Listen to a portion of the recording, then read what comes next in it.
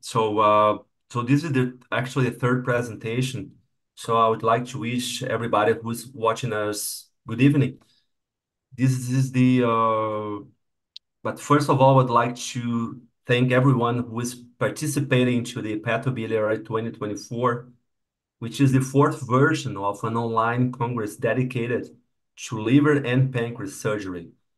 I'm very proud that this subject has attracted more than 1,500 people enrolled for this event. I would like to introduce you to our panelists, some very close friends actually that make a lot of HPB surgery here in Brazil, and they have a lot of influence on international HPB surgery as well. So first of all, I'd like to introduce my close friend Paulo Amaral, who is a digestive surgeon from Salvador, Bahia. Paulo, be welcome. Very happy to have you here once again this year with us. Your your phone is closed, shut. That's it. Thank you for this opportunity to stay with my friends and John that I have seen doing many pancreatic robotic operations. Nice to be here. Thanks. The other panelist that I'd like to introduce you all is Dr. Belotto from Hospital 9 de Julho from São Paulo, Brazil. Also, a person who had a lot of experience on robotic pancreatic surgery. Hi, good night. Thank you. Our pleasure. Next one is Dr. Cota from Rio de Janeiro, one of our another very close friend and a person who had a lot of experience on all kinds of robotics digestive surgeries as well. Thank you very much for have accepted our invitation. Thank you very much. It's a pleasure to be with you and see John Martini, my friend, again. Thank you. Thank you. And the last lecture, the last panelist is Dr. Fábio Macdice from Syro-Lebanese Hospital, someone that I had the opportunity to be in a surgery, robotic surgery with him back in December. It was very impressive for his technique. Thank you for your presence here as well. Thank you, Dr. Nicoluzzi, for the invitation. It's a pleasure and an honor to participate in this online course, and of course, especially in the presence of very experienced surgeons in the HPB field. Thank you. Thank you.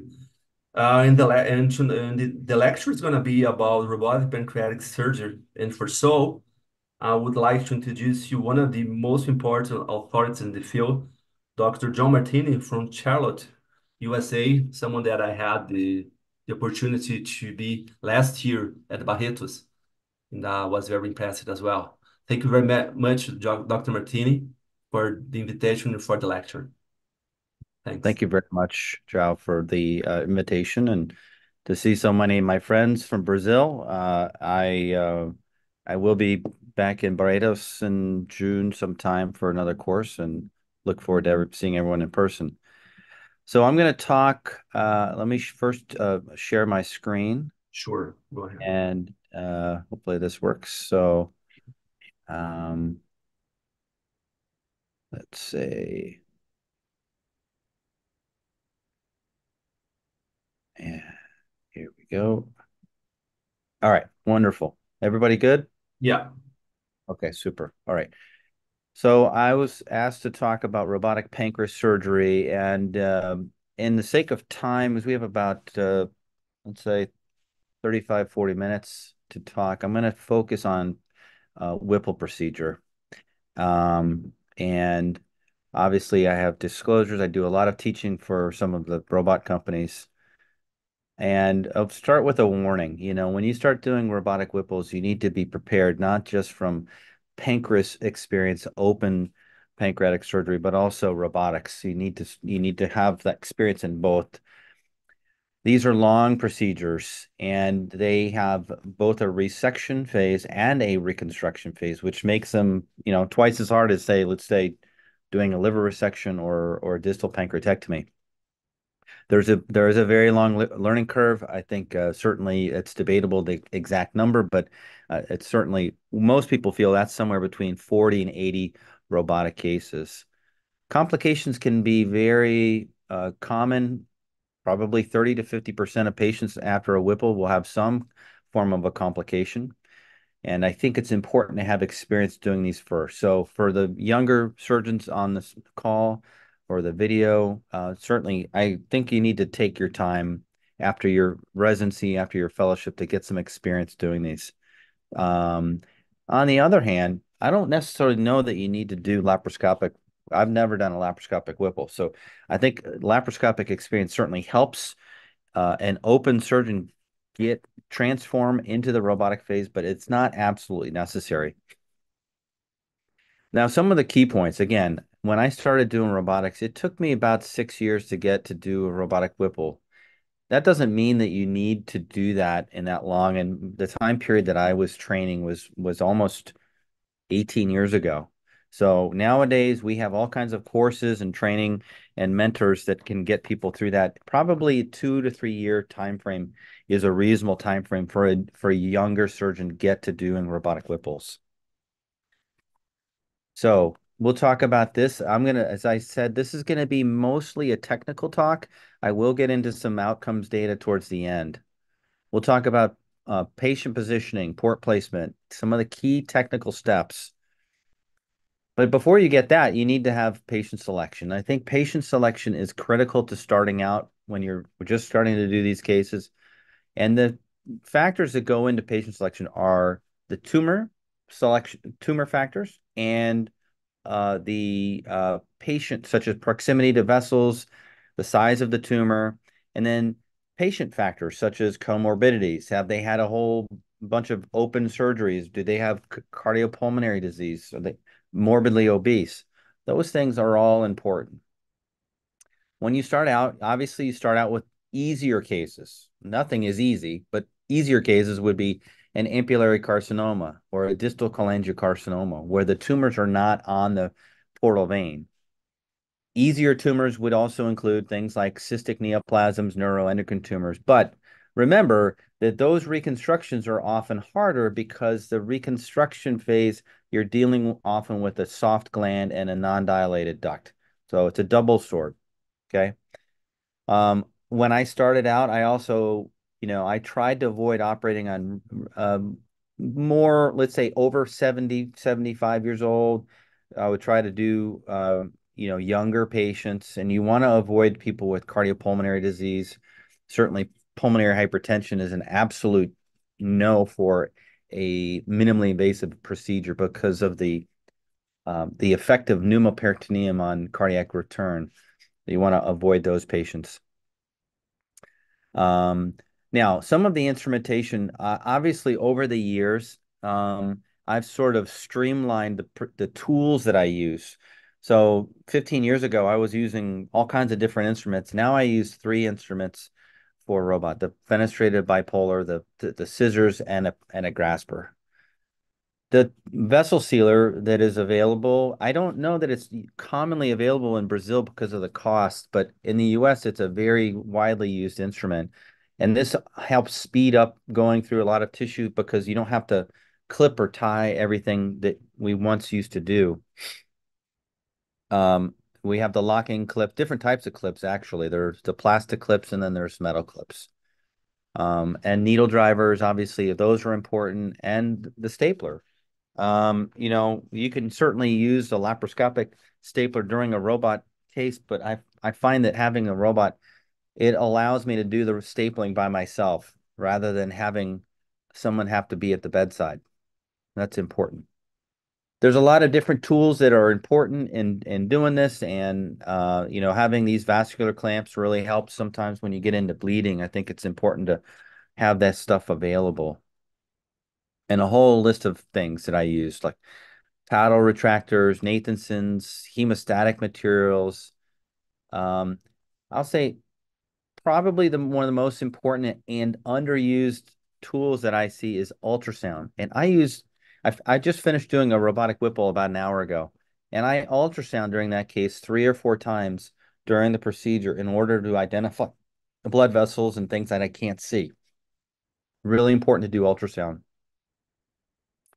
All the different things you need. These are the different tools. Now, the room setup is going to depend on whether you have an SI or now an X, because an X has a center tower for the arms. So it functions very similar to an SI or an XI. And that's really important. So for SI, or I'm going to substitute an X, if you have an X, usually we have the patients supine with split leg, reverse Trendelenburg, and we dock the robot right over the head of the patient. So we're coming over the head, arms are down. And that's how I usually would do this type of a setup. So in order to do that, you have to, once the patients are intubated, you have to turn the table perpendicular to the anesthesia team. And so this is how the patients are tables turned, and the cart comes right over the head like this. So obviously this is an old slide because we don't have SI in North America anymore. Now remember, on the SI, we used to have a 12 mm scope. Now with the X, the X, it's an 8 mm port, so you're going to eliminate one of the 12 mm ports, okay? But I'll show you what port placement used to look like. This was port placement, for me 10 years ago or more. And the camera port is actually on the right side in the mid-clavicular line. The umbilical port is an assist port. That's a staple port, and your sutures and all kinds of things come in and out through that port. So that was port placement early on. Now, if you have an X, your port placement will be very similar to, I'm going to show you on an XI, the port placement. So this was, again, port placement for an SI years ago. XI, you can dock from either side. It doesn't really matter. And we, again, use some reverse Trendelenburg, things like that.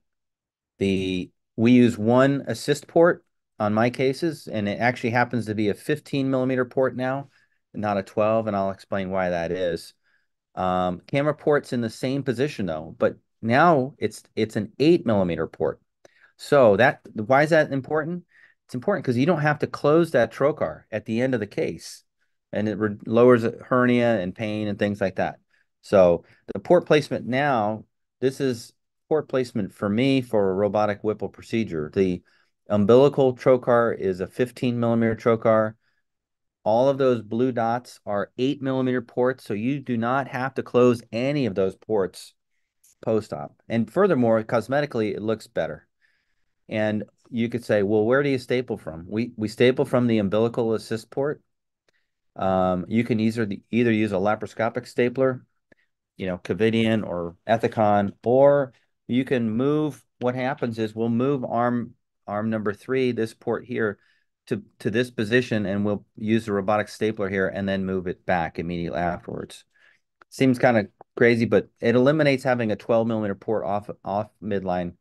This is what it used to look like. This would be a 12 port here. Now we use a 15 port, and this is what it looks like. So there's a 15 mm cannula, that green cannula. That's my assist port. And when I'm ready to staple, and we only use 2 staple fires for a Whipple. We staple the duodenum and then the jejunum. The reconstruction is completely hand sewn, everything. There's no stapling reconstruction. So what happens is that robotic stapler cannula gets piggybacked in through the 15 mm cannula, and we fire the stapler, and then we move the arm back to the 8 mm position. Okay, that's kind of a little top secret trick of mine. So now the technical steps of the Whipple, again, you're following a plan, but if you find an area, and this happened today, I mean, I found an area, the inferior border of the pancreas, right near the gastrocolic trunk of Henle, where the gastrocolics go into the SMV. There was a lot of inflammation and pancreatitis, so I stopped dissecting there. I went somewhere else. I did the top of the pancreas, the bile duct, the GDA. I went and did the coker. I did the ligament detritus, and then I come back there. So it's always, you have to be kind of fluid in the way you do things. I think that's the most efficient way to do it. If you get a difficult step, you move on and don't get stuck. This is kind of seems like it should be common sense, but in the United States, about 10, 15 years ago, there was a common approach to doing robotic whipples where they would actually do the first part of the case, maybe 3 hours of the case would be laparoscopic, and then they would dock in the middle of the case with the robot, which to me never made any sense because you're losing all that time on the robot doing the resection, getting better with the robot. So I always, as long as I've been doing this, I've always been at pure robotic case. The whole case, we dock the robot at the beginning of the case. So that's the way I do it. Now, some of the way I do robotic whipples, it mirrors my evolution in my open practice. So I was trained as a fellow to do a standard whipple, meaning an entrectomy. I haven't done one of those in probably 10 years, and all of my whipples are pylorus preserving whipples. I'm not sure what it's like in Brazil. In the US, it's about 50-50 surgeons, pylorus preserving versus standard whipples. We used to bring the jejunum or the biliopancreatic limb through the duodenal tunnel underneath the mesenteric vessels, and now I don't do that at all. The biliopancreatic limb is brought in through the transverse colon mesentery, and there's different reasons why. There was a time early in my career where I was doing a pancreatic gastrostomy, and I really am not a fan of that. I switched about 15 years ago to doing PJs exclusively. I think it's a better anastomosis it's maybe more technically demanding and it certainly has a higher fistula rate, but I think it's a better anastomosis. And so all of these things have kind of slightly modified over the years. Now, the other thing I'll say is that, like when you start out doing robotics, I was using a lot of the traditional sutures that we might use in open pancreas surgery, such as Prolene and PDS and Silk and Vicryl. And I don't use any of those sutures in my cases now. I found that they just weren't they don't handle well with the robot. So I use monofilaments like monocryl. I do use some of the barbed sutures for certain things, and those all the different things. So the key is to eliminate the unnecessary stents. Here's a good example would be like when the first maybe couple of years of doing robotic whipples, I would actually finish the resection. I would put the specimen in a bag. I would undock. I would take the specimen out. I would take it down to the lab. I'd go have a coffee and come back and redock. And that whole process took 40 minutes or more. And so you can save a lot of time by taking out the specimen at the end. And if there's a margin you're worried about, you can send that. I was worried about the neck margin today, so I took about 5 mm margin cut with the scissors. I sent that to the lab, and fortunately that was negative. So you don't always have to take the whole specimen out until the end. I think that's maximizing efficiency. This is a busy slide, and I'm not going to narrate this, but all of the steps of a Whipple are in here. This is the resection phase, and I'll show you the manuscript that's in. Now, the reconstruction phase, again, the jejunum is brought up through the transverse colon mesentery on the right side. I find that's the bowel will have the least chance of being compressed or kinked or obstructed through this window. We start typically with a pancreatic anastomosis, followed by the bile duct, and then finally we do what we call a DJ, or a duodenal anastomosis, because again, we're saving the pylorus, so you're technically suturing to the first 1 or 2 centimeters of the duodenal bulb is how we do that. There's a variety of reasons why I like that, but not that important. This is a manuscript we wrote about 6 or 7 years ago. It's in Journal of Gastrointestinal Surgery, probably available for everybody online if you wanted. I will say slight modifications since that time, but the highlights of this were that it was purely robotic and it was designed to be done by one surgeon. So I don't need a surgeon at the bedside for what it's worth. And so that is certainly helpful for a lot of people out there. Some of the steps to become independent and autonomous, you need to know how to retract for yourself without using your fourth arm. And one would be suturing the gallbladder. Another would be using a Nathanson to retract the liver. There's a lot of different tricks to doing that. We usually start with opening the lesser sac. We use a vessel sealer for that, mobilizing the stomach, both the superior and inferior borders. And, this is a great opening move, to stitch the gallbladder. Usually I'll let, a fellow or resident do parts of the resection. And what this does is it frees up your fourth arm from having to retract the gallbladder the whole case. We take the gastroepiploic artery and vein, and I often will just use the vessel sealer for this, but early on we were clipping this. We were actually before we had that, we were often stapling this, and that's followed by the Coker maneuver. So this is an early video, pre-vessel sealer. Probably this was on an SI, believe it or not. And, you get into a little bleeder here. You've got a fenestrated bipolar, and then we would actually staple the epiploics, okay?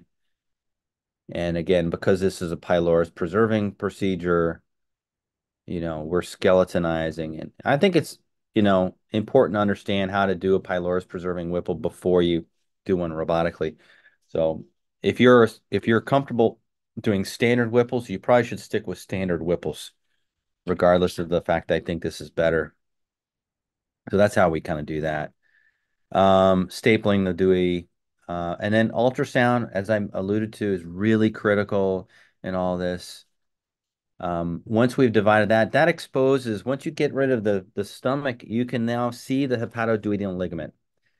And then we ultrasound, we do a lymphadenectomy, we take station 8 lymph node, which is hepatic artery lymph node, and that exposes the GDA. Now, there's a lot of people in my country that emphasize stapling the GDA, and I never stapled the GDA. In almost 280 robotic Whipples, I've never stapled the GDA. It's always I ligate and then I clip. Sometimes I use 2 clips, but a tie and a clip is enough for the GDA. Okay, really important. On the bottom side of the pancreas, then you have to dissect out the gastrocolic trunk. Usually this is ligated or clipped or divided to allow not just the pancreas to lift up, but it allows the transverse colon mesentery to fall down, okay, away from the, so then you can see the superior mesenteric vein and the tunnel. Again, this is an example of the inferior border of the pancreas, and here's this vein coming in. This is the trunk of Henle. Have any other venous branches going into the pancreas. I like to tie these. If you put a clip here, which you can, the problem is it might accidentally be ripped off later in the case. So then you'll have a big hole in the SMV, which is not a lot of fun to manage. Tends to make the case a little bloody. You don't want to do that. Now, once that's done, you do your tunnel. The neck of the pancreas is suspended from a tape. And we'll transect that at the appropriate time. We usually go below the colon. I like to go below the colon and find my ligament detritus and measure the bowel, staple the bowel, take the mesentery. Really important. So again, we've got the neck of the pancreas. Sometimes there's an artery which needs to be controlled. And this is largely done with the scissors and cautery, and we just split the pancreas right over the neck, okay? I will say that once I got more comfortable with this, I started using less and less cautery, and instead of just cut and let it bleed. The reason that's important is then you can see the duct a little better, okay? And this follows up with once you eviscerate the bowel underneath to the right upper quadrant, then we do the uncinate process. Now, the uncinate process is probably one of the most potential for bad things to happen if you're not experienced. Again, you need to know the moves of exposure. This is a little bit older vessel sealer, but still a good video. And this, you can see this patient has a real fat uncinate and mesentery. And you need to stop and ultrasound. And what I'm looking for is that vessel there. That's the SMA. So I know where it is in my mind. I know how close I can be to this, okay?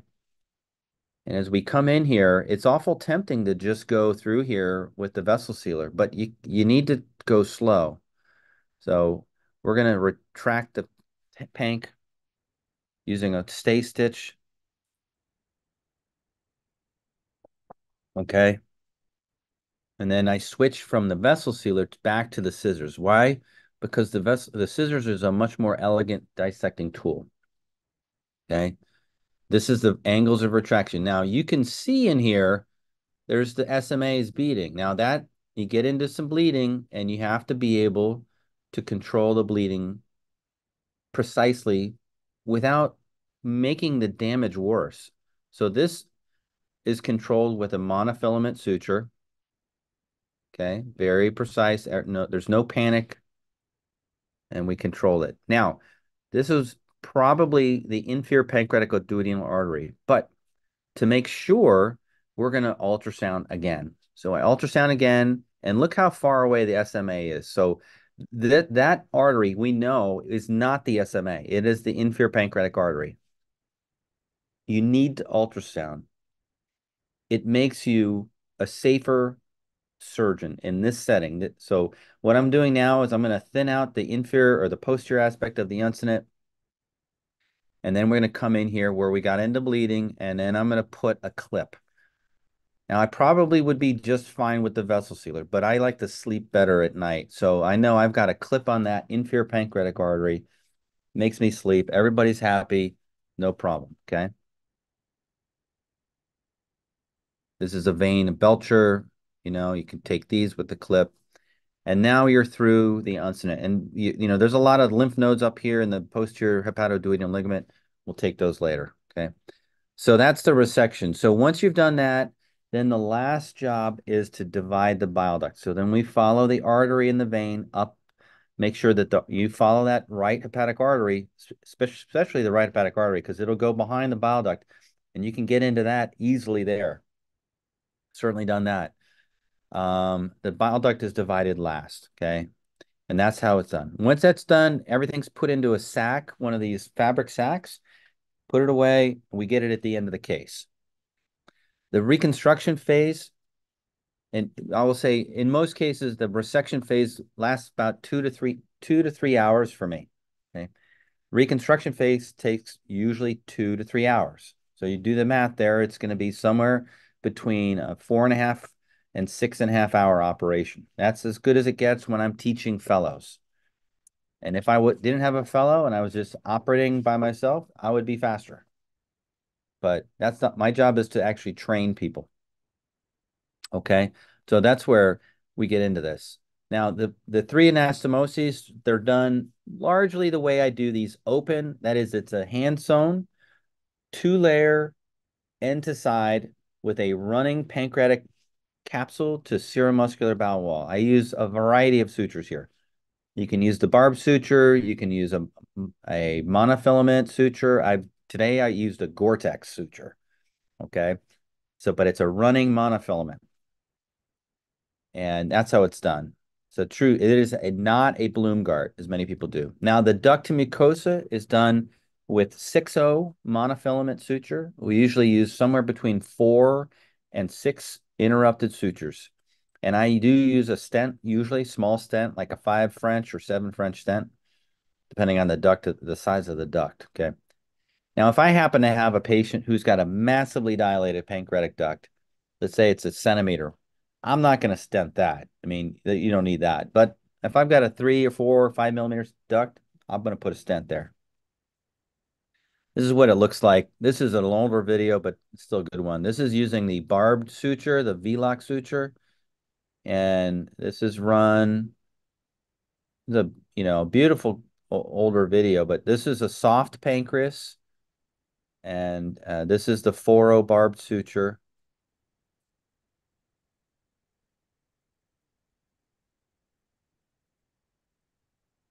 Oops, sorry. I don't know why it always does that. So we're making our little mucosal defect there. And then this is the 6-0 monofilament suture on a very small needle. And you can see the duct here is probably I would say probably a 2 millimeter duct at best. So there is no way to cut corners with this. And there's no way I could do this laparoscopically. I mean, that goes without saying. I probably can't even do that open anymore. My eyes, I'm getting older and I have a tremor. And so doing this open is no fun for me. That's a PJ. And then we run the front wall.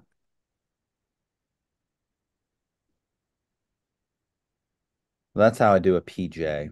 Okay. Just to give you an idea of some sutures. So that the barb suture that I was using, the VLOC, that's a CB23 needle. If you look at that needle closely, it's much thicker than the RB1 needle that you may be used to on, like, let's say a Proline, a 5.0 Proline or a 5.0 PDS. It's a thicker steel. So it's not a great needle to use on a soft duct, whether that's a pancreatic duct or a bile duct. The TF1 needle is a smaller needle. That's the smallest needle that I use. It's a great needle. Okay. Now, what about the bile duct? The HJ depends on the size of the duct. A dilated duct, I'll use a running suture. Anything less than about, I'd say less than 7 or 8 millimeter diameter, that's going to be interrupted with monofilament.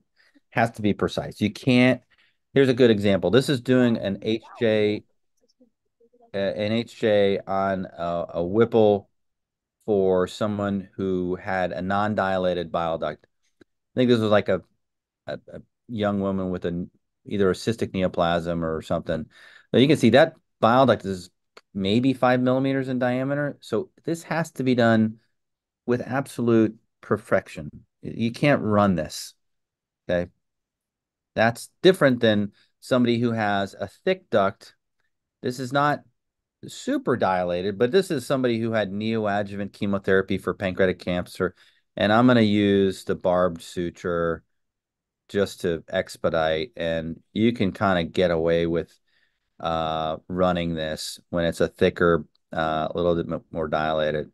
Now, you do have to be careful when you run these barbed sutures. I think they have a higher incidence of post-op biliary strictures. So just be cautious with using this suture. I mean, it's very nice, but I think people overuse this suture in the US. Okay. And then finally, the last anastomosis. This is done usually, this is a hand-sewn end-to-side anastomosis with the barbed sutures. It's usually done anti-colic, so I bring the loop up in front of the transverse colon, usually. If I have to do a standard Whipple, if I have to do an antrectomy, I almost always make an extra roux to bring a roux up to the stomach so they're separate, rather than doing a loop gastro J, because I don't like the bile reflux that you get with the loop gastro J. And this is what that looks like. So lift up the colon. There's your colon. There's my biliopancreatic limb. So we're going to measure a little bit of this. It comes up usually comes up right over the transverse colon. Sometimes I'll make a window between the colon and the omentum so that it's sort of sitting behind the greater omentum. And this is, again, using the barbed sutures. And this first stitch just suspends the jejunum to the back of the pylorus.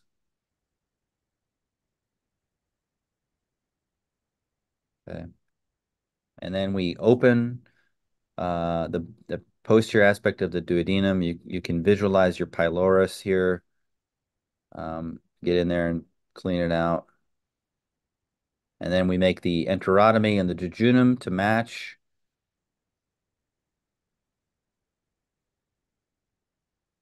And then we use another barbed suture. This part of the case, it can be tedious. I usually, this is where I'm either letting a fellow or sometimes a resident do this portion of the case and, get through it, cut the staple line off, and then we finish the front wall. The front wall is just in one layer. So it's done with these, what we call Limbert stitches. It's almost like a canal. but this is how I do this. I've just found that these patients do a little bit better than we traditionally had, and certainly is my preferred technique. Now, when the specimen is done, we usually put that in a bag. Um, at the end, I usually use one drain, sometimes two, and the specimen's extracted from the 15 millimeter cannula. That's my extraction site. So I only have one site that I have to close. So cosmetically, I think it's the best. Now that's usually infraumbilical, but if I have a young woman for whatever, or young man, I guess, this usually tends to be women with these things. And then I use a suprapubic extraction site. So this happens to be probably a 45-year-old male who had a big neuroendocrine tumor, and this would be port placement at the end. You can see the 4 ports across by the umbilicus. I've already got a drain in one of the ports, and then here's my specimen. And so this is, you take the trocar out, you pull the bag up, okay, and then so this is how you get a Whipple specimen out through a very small incision. First thing you do is take the gallbladder out and then take as much of the jejunum and small bowel out of the specimen. So you have the smallest amount of specimen left in the bag. And then it just slides right out. Okay. That's a Whipple specimen. Believe it or not. I mean, it looks crazy, but that's the incision you can get. And, this cosmetically, I mean, I don't think you can get any better than this. For 4 of these 8 millimeter ports, none of these had to be closed fascial, which really helps with pain. You just close the skin on the eights, and then this is my extraction incision. Some of the others that infraumbilical extraction, I think it looks okay, but if I have a young woman or a young man, I'm probably going to do a little small little fanny. That's how we do it. Now, over the years, we've done think I've got about 5 minutes left. Okay. We've done a lot of research and studying in our experience. And, we found one of the things we found recently was we looked at a comparison of robot and open. And of course, we can't do randomized studies here in the US because patients don't want that. And it's hard to recruit to a randomized study in North America. But we did a propensity match study here looking at open and robot Whipples, and just a small cohort of patients who had a Whipple for adenocarcinoma of the pancreas. And we looked at things, you know, pretty similar in terms of outcomes. I mean, the operative time, there was a little trend towards increased operative time and then more blood loss in the open. But remember, these are selected cases. One of the things that did stand out, which was surprising, was the lymphadenectomy in the robotic was higher significantly, even than open, which I initially didn't believe, and certainly my partners who do open surgery didn't believe that. If you look at length of stay, there's a difference in the length of stay by about 1.5 days. 1.5 days in the United States in a hospital pays for everything. Okay, everything. So when people start talking to me about cost, it goes out the window. Okay, if I can get people home in 1.5 days sooner, that's about $6,000 or $7,000 US in terms of cost. We also looked at what about the oncologic outcomes. Now, this didn't pan out because it wasn't significant, but we did see a surprising and interesting trend towards an increased median overall survival, about 30 months in the robotic group compared with now these are matched cases, so that's not like these are selected. And then time to recurrence was longer in the robotic arm. Now, I would tell you that in another year or two, we'll have 3 times as many adenocarcinoma cases to look at this again, and I suspect it's going to come out significant. Okay. And remember, US people are not going to randomize, so it's never going to happen. It can happen in Germany and Netherlands and all that stuff, but it's not going to happen here. This was we presented this last year at Stages in Montreal, which has now been published. Our 10-year review of Whipples, and we looked at our database, REDCap database, and we had 1,400 over 1,400 robotic HPB cases and from 2011 to 2021, which included 215 Whipples at the time. So we're close to 300 now. But we looked at outcomes, and we broke these 200 or so Whipples into high risk and low risk. And high risk are people who have obviously things like higher BMI, higher ASA classification, other comorbidities, and things like that. And we looked at those. They also had higher risk of neoadjuvant therapy in the high risk group. But when we compared these, both the high risk and the low risk, to the benchmark cutoff, the benchmark cutoff was a paper published in the Annals of Surgery by Pierre Clevien in about 30 international centers, looking at what's a standard, what's a benchmark for a Whipple, an open Whipple, whether you're in Europe or Asia or South America or North America. And these are what the outcomes are. And if you look at our outcomes, we fall underneath the benchmark for things like operative time, length of stay, CCI, which is comprehensive index, the post-op pancreatic fistula rate, both post-operative bleeding and mortality. All of these within the standard. So this is what your goal should be, is to have outcomes that are as good as the international benchmark for open Whipples. You look at that, that's where you're headed, okay? So conclusion, our robotic Whipple can be performed safely in high-risk patients. I think it's important to have experience doing these open before you start doing them robotically. And we did find something, what we call a proficiency phase. That's different than using the term learning curve. I don't like the term learning curve because it implies that you're done learning, and you're never done. I'm not done learning. Everybody needs to understand that. It is a lifelong learning. And that's important. And advice to the younger generation, you have to have the right attitude about this. When I started out in robotics, I was very, very selective about what I was going to do. And I really think if you want to do robotics, you need to get in there with easy cases, start out with easy cases, and just start doing things right away. Don't jump into Whipples. It's really important. So with that, I think 6:43, right on time, I think. So I'm going to stop my share, and I think we'll go to discussions. Yeah, Does we that are. sound good? Yeah. So, yeah, outstanding presentation, as I had already seen back in the past. So thank you very much indeed.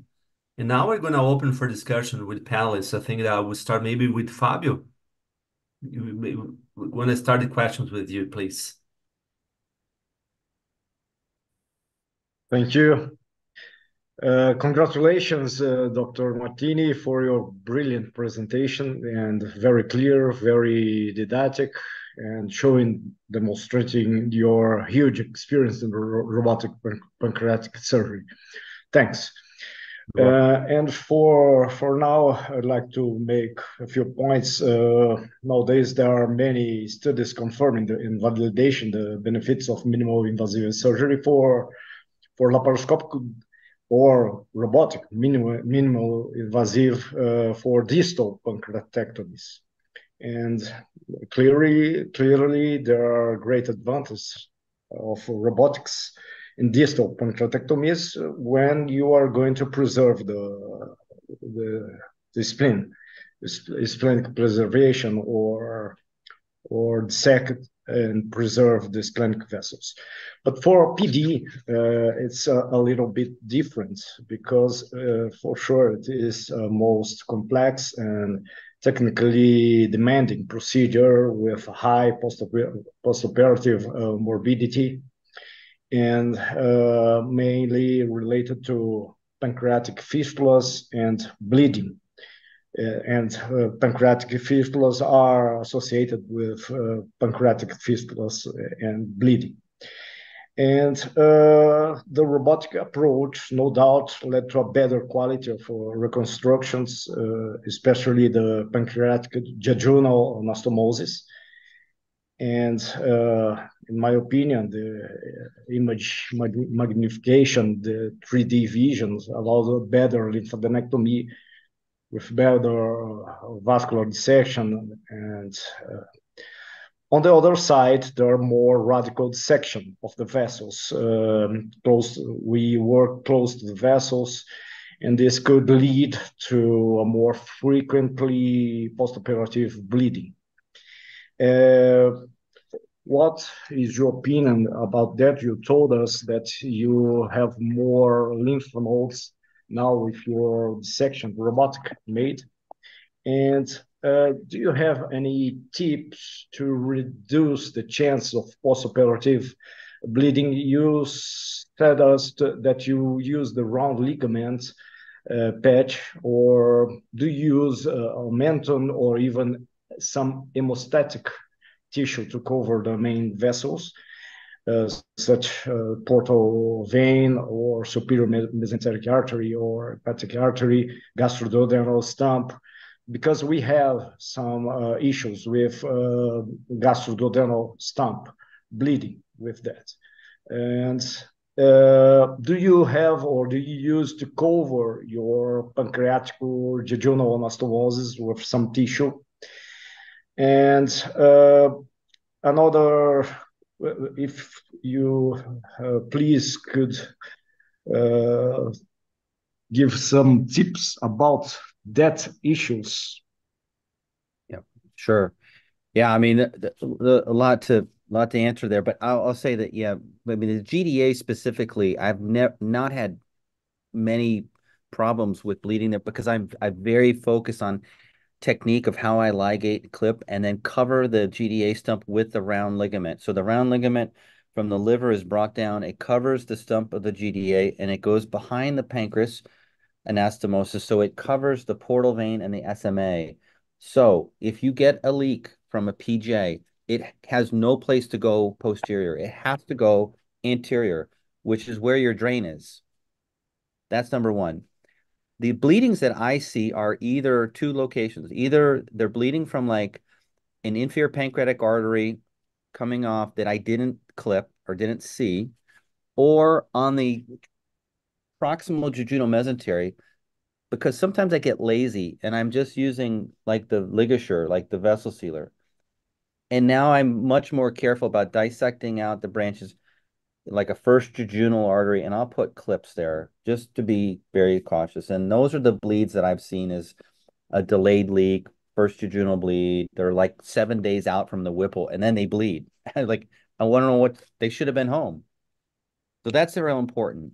The part about the lymphadenectomy, I didn't have time to get into distal pancreatectomy. There was a time in my career where I would have told you that a laparoscopic distal panc and a robotic distal panc are the same thing. And I couldn't disagree with that more now. And we have the data to show it. So our lymphadenectomy for a robotic distal pancreatectomy is almost double. It's almost twice as many lymph nodes. And the reason when I'm doing an adenocarcinoma, I start with station 8 lymph node, way over by the, and I take that node and I do a full celiac lymphadenectomy. I can tell you that most people in the United States who do a laparoscopic distal pancreatectomy do not start with that lymph node station. They are way to the left, and it's a very different operation. So I do believe that it's true. We're changing the operation because we can. And I can do a cancer operation the same with the same fidelity, the same comprehensive that I would do open. But there was a time in my career that I couldn't do that. I didn't know how to do it. I hope that answers that. Perfect. And what are the cases in which you contraindicate a robotic approach? For what is your experience with robotic portal vein resection? Do you have this? Well, if I'm doing like a Whipple, um, and I know there's going to be a long segment vascular involvement, and I know I'm going to be putting a graft in, like a portal graft, I do those open. To me, it's just too much headache. Yeah, I've done a couple interposition grafts that were, we get in there, you think you're going to get it off the vein, and then there's tumor for about a centimeter or two, and you're already there. But I generally speaking do those open from a technical standpoint. Yeah. Thank you.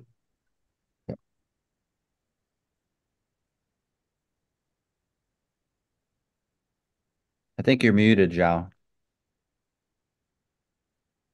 João, você tá sem áudio. Muted, John. Sorry, I was saying, I was I was inviting you to make your questions, Beluto. Congratulations, Professor Martini. This beautiful presentation. Thank you. And your opinion in pancreatic cancer, your routine to mesopancreas and in duodenal pancreatectomy, when you do pancreatic jejunostomy or pancreatic gastrostomy anastomosis? Only pancreatic jejunal anastomosis? Yeah. So I'll take the first part first, but this mesopancreas, I mean, it's a very, I'm not sure I understand that to begin with, first of all. Number two is if I'm dissecting, and some people talk about circumferentially divesting the lymphatics and vessels around the SMA and the celiac. To me, I'm just not sure about that. I sort of I want to say I'm practical, but if you have cancer around the celiac on the left side of the SMA in the setting of a PDAC, I'm not sure that's surgically fixable, like to me. And I sort of maybe because I'm afraid of being there. So I don't routinely. I mean, I come right along the SMA, and as I come through the uncinate, then you come into the posterior duodenal lymph node package. I think what is it, 12 or stations 12 or 13. So I take those lymph nodes, but I don't go up around the vessels like that. And I always feel inadequate when I'm watching these Japanese surgeons do these crazy dissections, or Orlando for that matter. Um, the second part is I stopped doing PGs about 15 years ago. And the reason is I didn't like what I was seeing if patients were alive a year later and they had no pancreas left. The stomach would eat the pancreas. If there was any parenchyma on a CT, it was all the duct was dilated because it was all fibrotic. The stomach just chews apart the pancreatic stump. So, and I had probably one patient. I can't believe I've ever done this, but I actually took him back to the OR after about 4 years after a Whipple for a gastrointestinal stromal tumor, and I did a Pusteau to the stump of the pancreas. It probably never been done before or since, but I just lost my affinity for PGs. That's not to say it's wrong. And look, it's a safe. We know it's safe. Probably the fistula rate is lower, right? There was some randomized studies that showed that the fistula rate is lower after PGs. But it's just technically not what I like to do. Thank you, Professor. Yeah, Pierre Giuliani is a big fan of PGs and arguably one of the most experienced robotic surgeons in the world. And that's how he does all his Whipples. Is a dunk. He dunks it into the back of the stomach. Like so. Paulo?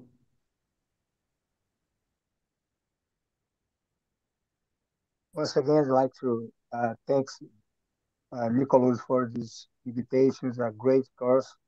Nice talking, John. I've seen you do many operations. Always nice. And my question is about when you have a borderline tumor and the tumors touch or is near from the SMA, you change your tech. Because I agree with you. The standard lymphadenectomy is the most better approach. But if you have a borderline tumor and tumor is near the SMA, what do you do? You change the operation, you do open, you do robotic, you do the total mesenteric mesopancreas excision.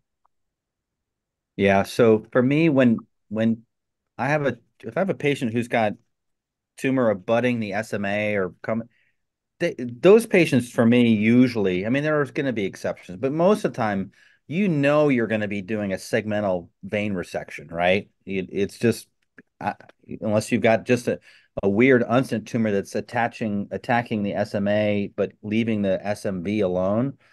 So those are going to be patients that I typically will do open, because and so that takes people talk a lot about this SMA first approach. Like for me, I I don't know. I guess those are mainly I don't feel comfortable doing those robotically. So those are mostly done open. I suppose there may be some cases where you have abutment of the SMA without a long segment of the SMB involvement. And then I probably would go and do, I would probably drop down to the left of the SMB and come in the groove between the vein and the artery to see if there's tumor going into the artery. I mean, that's what I do open, right?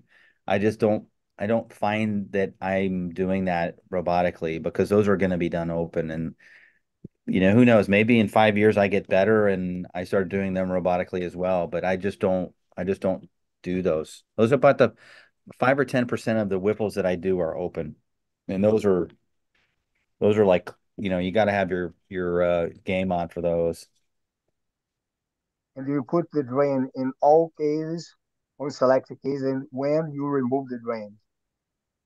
Yeah, I drain everybody. But it's just I've had a run this spring. I must have had 3 or 4 really bad leaks that just, I literally the last 2 weeks I started putting two drains in. One from the right goes behind the pancreas and anastomosis, and one from the left that goes in front. So, there's nothing worse than getting a post-op leak or fistula that you can't drain. The radiologists tell you can't drain. So I'm putting a drain behind the PJ, kind of laying along the retroperitoneum, and then one in the front nowadays.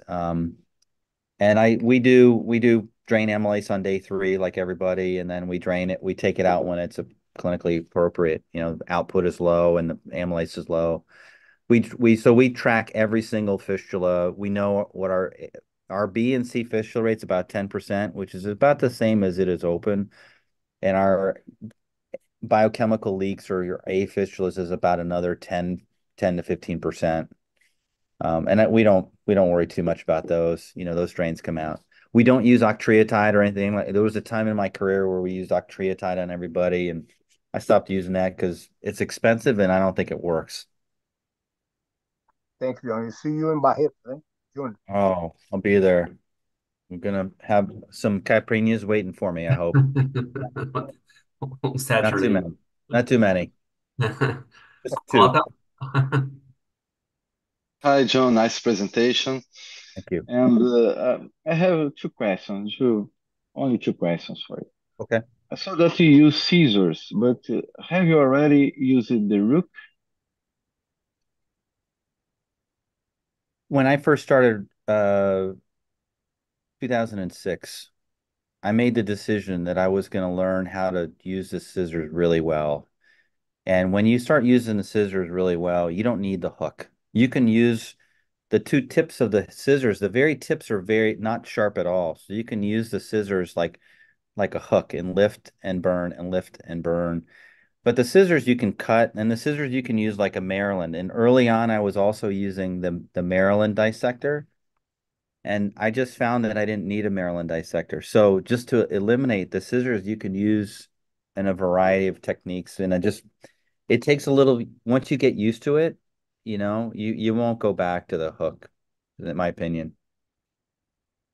The other question is about what can robotic surgery still offer more for us surgeons? Any special instrument or the possibility of another surgeon in the same field in another console?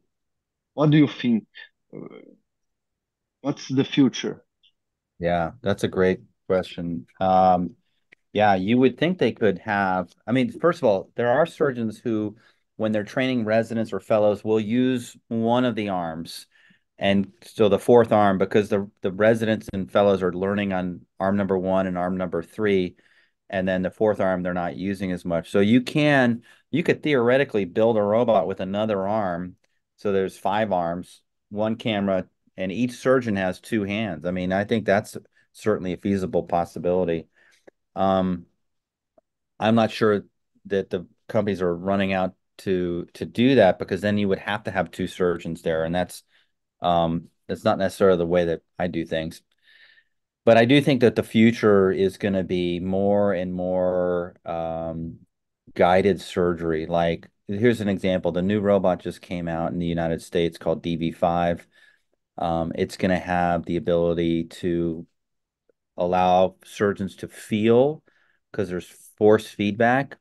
And so along with that, they can then incorporate, hey, if you've got a general surgeon doing a cholecystectomy and the robot can figure out where the bile duct is, then they could prevent the surgeon from moving their arms to their right, the left, to be in the wrong spot. A lot of bile duct injuries happen because the surgeons, they don't know where they're at. They're lost. So this is kind of the area that I think is going to be more and more built into these systems. It's kind of like, some of the cars like Teslas. I don't know if there are Teslas in Brazil, but Tesla's an electric car in the United States, and it can drive itself now, go down the road. It gets off, it veers you back.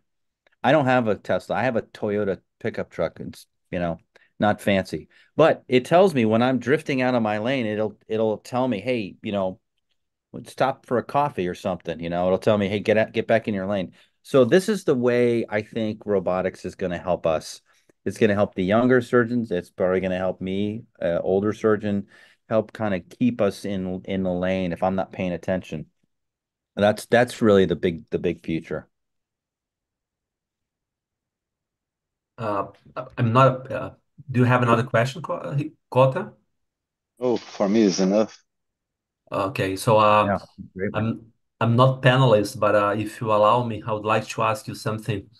Sure. So, how often you use the echography in your pancreatic surgery? Every time, or is a tool that you use every time that you make a pancreatic resection, or just sometimes when you're in doubt of something? What was it that I used? You The asked? ultrasound. Ultrasound. Yeah, I use the ultrasound on every case that I do. And the reason I use it on every case I do is because it doesn't cost a penny. It's in my OR, it's there every day. And because I use it every day, it's always there, right? It's like kind of like the argument for doing routine cholangiography. If I use it selectively, then it would be like, oh, then if I ask for it, then they'd be like, oh, well, it's not in the room. We didn't know you wanted it.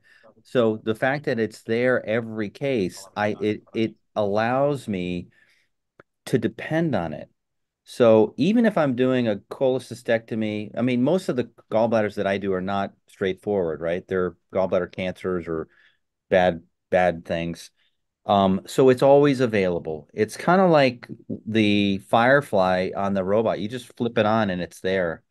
Every case patients get ICG, so I can see the bile duct. Ultrasound is there, and if you use it, then you become really good at interpreting ultrasound. When I first started, like I didn't know how to do ultrasound. I mean, like who did ultrasound, right? This, coming out of residency 20 years ago, the only ultrasound we did was to, look at, traumas for looking at fluid on a trauma, what they call a fast exam. But now I use ultrasound on so many things. It makes me better, makes me a better surgeon, and I can do more with it. And that video I showed of looking at the SMA, like it's so comforting to look at that and be like, okay, I know where the SMA is. I'm like 2 centimeters away from the SMA. I've got plenty of space, so I'm much more comfortable doing things. It's an important tool to master. So the question is, you use from the very beginning, or Yeah. use when you go to resect the neck of the pancreas? So, okay, so specifically for Whipple, so I do two things. One, as soon as before I ligate the gastroduodenal artery, I put a clamp and I make sure that there's flow in the hepatic artery. And I do it as a technical exercise to teach the fellows that skill set. Same thing. Number two is if I'm doing a distal panc, I'm going to put the bulldog clamp on the splenic artery to make 125% sure that I'm about to ligate the splenic artery and not the hepatic artery. Okay. There's nothing worse than ligating the wrong artery. Sure. And same thing goes for I'm gonna ultrasound before I divide the uncinate to make sure I see the SMA, make sure there's not a replace right coming up behind that I didn't see on the CAT scan because maybe the patient had a not high quality CAT scan without contrast that you missed a replaced right hepatic artery, and it happens. So I think ultrasound, and it's going to be more and more integrated with these robotic systems. So they're going to have navigation. They're going to have like 3D planning, that they put a 3D angiography into the picture, that you'll be able to see the blood vessels when you're doing, for example, a liver resection. You'll be able to see the branches of the portal vein and hepatic artery superimposed into the laparoscopic image. So this is a thing that all the surgeons that are doing liver and pancreas need to do ultrasound. You need to really become an expert in, looking at your own CT scans and MRIs. That you would think that would be like basic, like everyone would do that, but I guess there's some people that don't do that. But it's really, I think, an important aspect of doing minimally invasive surgery. Sure. And it goes with that goes with non-robotic stuff too. I mean, if I was still doing lap, but I don't do anything laparoscopic anymore. It's all robot. Okay. Oh, John, Paulo? uh, uh, yeah. John, how often in the United States you have a bad scan and you can know pre-operatively when the patient has anatomic variations? How often? It's not so common. Huh? You used to know pre-operatively the vascular anomalies and yeah. I mean, I would say maybe 10 or 20% of my patients have some significant vascular anomaly, right? Replace right, or, separate right and lefts, or, today, I mean, the right hepatic artery was going in front of the bile duct, which, it's not terrible, but it's just, you've got to know it and retract it out of your way. Um, but we try not to overscan patients, which we're very guilty of in the United States, because we waste a lot of money. Typical patient might get 4 or 5 scans before they get to the operating room. But at the same time, if you're operating, you need a good CT scan with intravenous contrast before you do a Whipple. It's just you just can't have a surprise a case like that. So I do repeat those. Yeah. Vota? Got John, you're talking, of course, about the Da Vinci platform. Have Yeah. you been using other robotic platform? You see any on the rise? I have seen a lot of different platforms, and I've not used one outside of a laboratory setting. Um, I would say many of the systems, the Japanese Hinatori, the Korean robot, some of the other robots out there that are boom design, like as they have a boom and the arms come down. I think those are all going to be very, very similar. And they'll look similar. The question is, do they do the same thing? And I don't know that.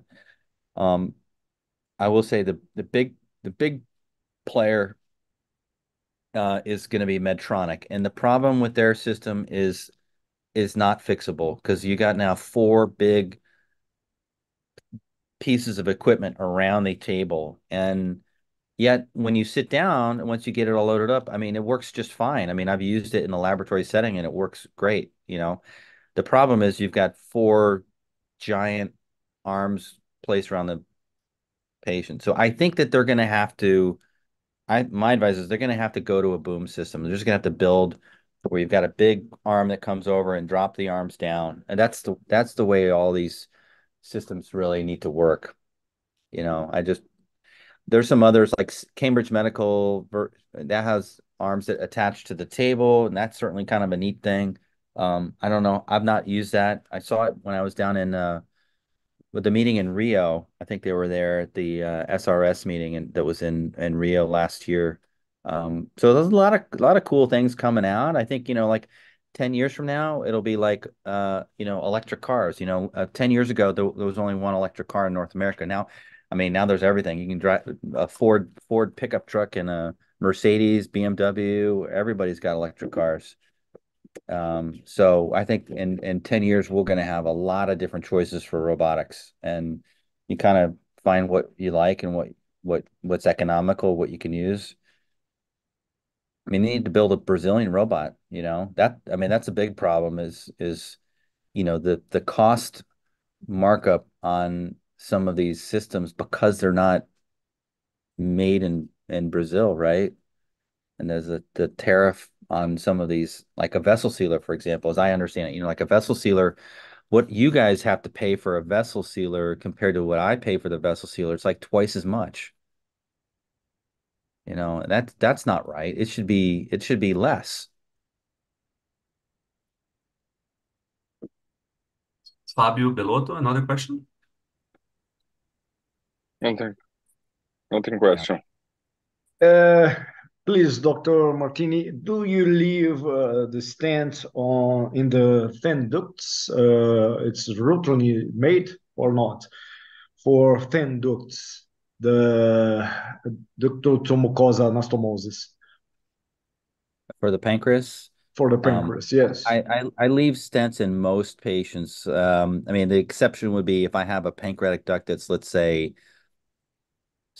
8 millimeters or more dilated, and then I don't. But the fact is that most of these patients, by the time I re-image them with a scan post-operatively, most of their stents have migrated to their small bowel or colon, so they don't stay in. I mean, for the most part, maybe I've had one or two patients over the years whose stent was still in place and we felt was causing a problem with the pancreatic and obstruction or something. But it's generally speaking, it's not a problem. Yeah. The same thing we do open. I mean, if I'm doing open Whipple, yeah, I understand that there's a kind of a lack of good level one randomized data on fistulas and stenting, but I still use them on most of my smaller ducts. And you think this can diminish the fistula, the incidence of the fistulas, or Well, it still facilitate the anastomosis for you? it makes me feel better. I mean, I don't know. I mean, I suppose scientifically, if I was believed in scientists and I wasn't superstitious, I probably would not use stents, but because most people don't believe that there's data that shows that. But I don't know. I mean, and when I even if there's a non if even if there's a slight chance it might work in a handful of patients to reduce fistulas, I'm going to use it. And there's nothing worse than a pancreatic fistula, as you know, in a Whipple.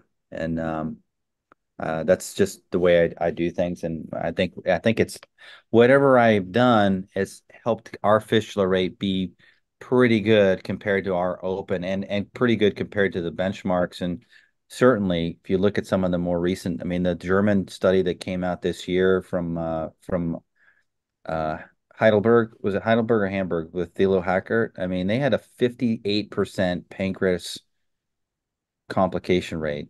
I don't know if that means B and C fistulas, but that's really high. I mean, if more than half your patients are having B and C fistulas, I mean, that's not good, you know. For sure. So you might as well go back to doing PGs, right? Or something. Thank you. João, we have time. Two more questions for João. Yeah, maybe another one, and then the other is gonna be on June at So Barretos. let's go back. John, when you have a patient with high level of bilirubin, which Yeah. drainage route you prefer, endoscopically or transhepatic percutaneous? Yeah. Well, it's not usually a decision that I'm making. It's usually made for me. So, patients with jaundice, they come through the emergency room, they're going to get sent to gastroenterology before we get ever called. So I would say most patients are going to have an endoscopic biliary stent placed. Um, and it's the patient who have had gastric bypasses who can't, then they'll get a percutaneous transhepatic drain. You could make the argument that this should have no biliary manipulation because it leads to increased complications and infections. But that's just not the way it works most places in the US. And I will say that, um, I don't have a big problem with that. I mean, because I need their diagnostic intervention anyway. So they need an ERCP to tell me, hey, is this a cholangiocarcinoma? Is this an ampullary carcinoma? Is it a PDAC? Is it just stones, you know? So I kind of need that. And they're going to be doing usually an endoscopic ultrasound as well. So I kind of let the gastroenterologist make that decision for me. I cannot tell you, I probably have not operated on someone who presented like with painless jaundice and a pancreas mass without an intervention. I probably have never done that in my life. Or maybe that may be strong to say. Maybe in the last 15 years, I've not done that. I mean, there may have been a time when I came out of my training 15 years ago where I took a patient right from the ER, presents with painless jaundice with a mass, and take them straight to the OR. It just doesn't happen really in my practice, probably in many places in North America. I know it sounds Just one crazy. more question, Yeah. Nicholas. Just one more question. Paulo? Yeah, yeah, sure. Go ahead. John, Sure, sure. Go ahead. John, you Yeah. said that most of cases you do the operation alone. That's right? Yeah, well, what I mean by that, I'm certainly not alone, but I don't have a second surgeon I don't have a second surgeon at the bedside, like with ligature or something like that. The only time that happens is when I'm in Barretos, and I have one of the faculty. Yeah. The only time I have one. Usually I have a surgical tech at the bedside, a tech. Sometimes I have like a junior resident. But my fellow is always sitting next to me. We have two consoles, so we're two seats. So I'm training, I'm doing things, and I give them a task to do. Tie this, suture this, do this. So, but that's not many people in the US have train it where there's a bedside surgeon and a console surgeon. But if you're the person at the bedside, you're not learning robotics. So if you're a fellow, you're not getting to operate really as much as you would think. You're with the suction or the ligature at the bedside. And, that's just not the way I do it. But I'm Okay. definitely not alone. And I have a lot of people helping. And Yes, Sure, go Fabio. ahead. Yeah, Fabio.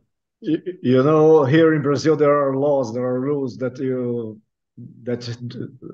cannot be alone. Alone. Yeah.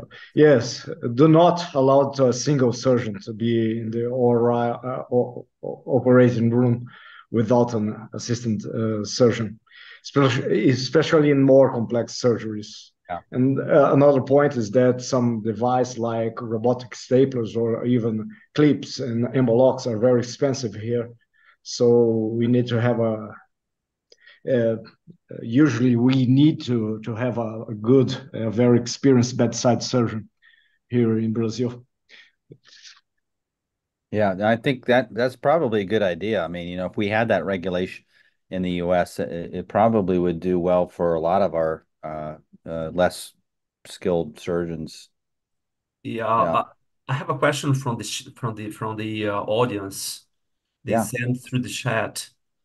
So concerning they said Dr. Daniel Paulino Santana about postoperative robotic Whipple runs with less adhesions.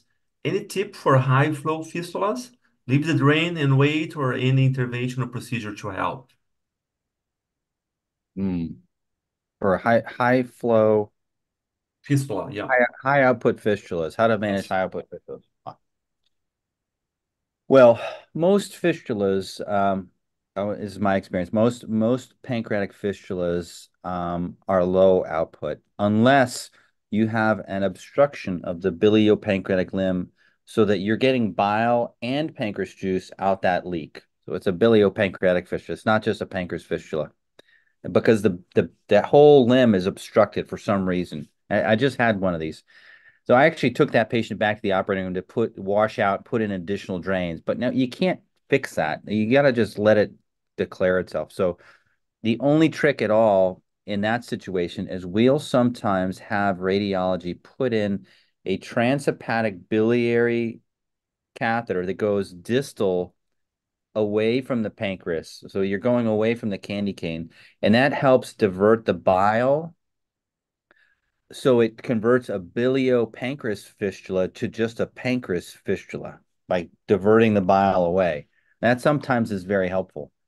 But in general, it's really just wait it out. And I mean, I think it's maybe very, not, I don't want to say foolish. It's to think you can just, in the setting, you're 5 or 7 days out from a Whipple and you have a leak from your pancreas, to think you're going to go in and surgically fix that is sometimes just not going to happen.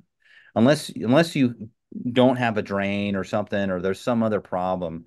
Most of the time, these leaks, and we get leaks, I showed you. And it's best managed with just adequate draining. If you don't have adequate drainage, then you need to have radiology put another drain in, or you need to go back to the OR laparoscopically if you can, wash them out, put in new drains. Just drain and drain and drain. And you come back to fight another day. My philosophy, but I mean, I could be wrong. Yeah, I think you're right. Well, I would like to thank you very much indeed. We had the same Yeah, time of lecture as we had in discussions. It's great. It that's was great. Love the that.